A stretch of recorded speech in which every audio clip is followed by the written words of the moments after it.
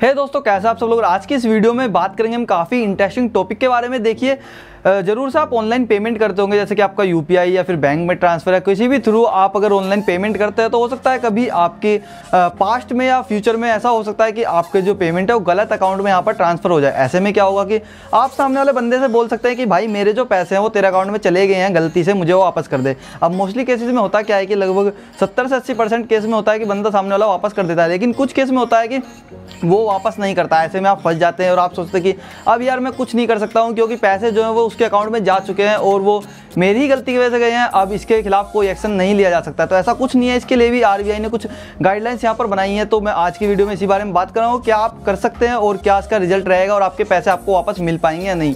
तो काफ़ी अच्छा टॉपिक है, मैं चाहता हूँ कि आप वीडियो को पूरा देखिए। लेकिन उससे पहले अगर आप चैनल पर नए हैं तो चैनल को कर लीजिए सब्सक्राइब और चलते अपने वीडियो की तरफ, देखते हैं क्या कुछ रहता है। तो दोस्तों, जब भी हम ऑनलाइन यहाँ पर पैसे ट्रांसफर करते हैं तो उसके लिए हमें बैंक की डिटेल चाहिए होती है। बैंक अकाउंट नंबर होता है काफ़ी बड़ा सा, जहाँ पर एक भी डिजिट गलत हो सकती है या फिर कुछ भी हो सकता है। मोबाइल नंबर चाहिए होता है, अगर आप यूपीआई कर रहे हैं वहाँ पर मोबाइल नंबर गलत हो सकता है, किसी और को जा सकता है। तो इस कंडीशन में होता क्या है कि पैसे जब किसी और बंदे को चले जाएँ तो उसको आप कॉल करेंगे, मोबाइल नंबर होगा या फिर बैंक डिटेल होंगी, तो किसी भी तरह के तो उसे कॉन्टैक्ट करेंगे और उससे बोलेंगे कि ऐसे ऐसे मैंने 5000 रुपये एक बंदे को भेजा था, वो गलती से तेरे पास पहुँच गया। अगर बंदा जेन्युइन होगा, जो कि होते हैं मोस्टली, तो वो आपके पैसे जो वापस कर देगा बैंक से निकाल के या जो भी ऑनलाइन है।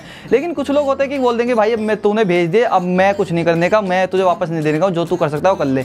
लेकिन ऐसे में होता क्या है कि आरबीआई ने यहाँ पर कुछ गाइडलाइंस बनाई है, जहाँ पर आप एक लीगली उसके खिलाफ एक्शन ले सकते हैं, एक केस उस पर कर सकते हैं। अब जैसे ही आप उस पर केस करेंगे तो वो केस आपका कोर्ट में पहुंचेगा, वहाँ उस पर थोड़ी चर्चा होगी, जो भी चीज़ें। लेकिन अगर आप ऐसा कुछ करते हैं तो केस जो पूरा फेवर में आपके यहाँ पर रहने वाला है, उसको फिर यहाँ पर कानून की तरफ से एक लीगल नोटिस जाएगा, जहाँ पर उसको यहाँ पर आदेश दिए जाएंगे कोर्ट की तरफ से कि जो पैसे आपके हैं वो उसको वापस करने होंगे। यही एक तरीका होता है अगर सामने वाला बंदा नहीं देता। उसके अलावा आप हैक वगैरह करके या फिर और भी चीज़ें करके ऐसा कुछ नहीं कर सकते हैं। आप लीगली करिए चीज़ों को, आपके जो पैसे वापस से यहाँ पर जरूर आ जाएंगे। पहले मुझे नहीं पता था, मेरे एक बार गलत ट्रांसफ़र हुए थे लेकिन मैं कुछ नहीं कर पाया था, लेकिन ऐसा भी होता है, ये मुझे अभी पता चला है। अगर आपके साथ भी ऐसा कुछ हुआ है तो आप इसके खिलाफ देखिए, छोटी मोटी 400 200 300 500 को तो हम इग्नोर कर देते हैं, लेकिन काफ़ी टाइम होता क्या है कि काफ़ी बड़ी जो रकम होती है आपकी 50,000 1 लाख या उससे ऊपर की, तो उस कंडीशन में तो हम होता है कि हमें वापस चाहिए होती है। अगर गलत ट्रांसफ़र हो जाए तो काफ़ी बड़ी रकम होती है, तो उस कंडीशन में हम केस करने से भी यहाँ पर पीछा नहीं हटेंगे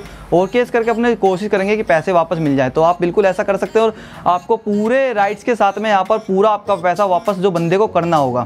तो दोस्तों, अगली बार अगर आपके साथ में ऐसा हो या फिर आपका रिसेंटली ऐसा कुछ हुआ हो तभी आप इस वीडियो पर आए हैं, तो आप जाइए अपने वकील के पास और जो भी आपकी ट्रांजैक्शन डिटेल्स हैं उसको लेके जाइए, जो भी आपके पास ट्रांजैक्शन नंबर है उसको लेकर जाइए और वहाँ पर जाकर एक केस उस पर कर सकते हैं और आपका जो पैसा है आपको वापस यहाँ पर मिल जाएगा।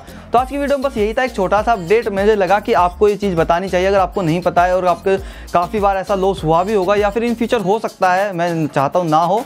तो यही था एक छोटी सी चीज़। अगर आपको वीडियो पसंद आए तो लाइक कीजिए, शेयर कीजिए। अभी भी कोई सवाल या सुझाव वीडियो को लेकर तो आप नीचे कमेंट कर सकते हैं, मैं उसका रिप्लाई आपको कमेंट में दे दूंगा। अगर आप चैनल पर नए तो यार मैं चाहता हूँ कि चैनल को जल्दी से सब्सक्राइब कर लीजिए, साथ में प्रेस कर दीजिए बेल आइकन।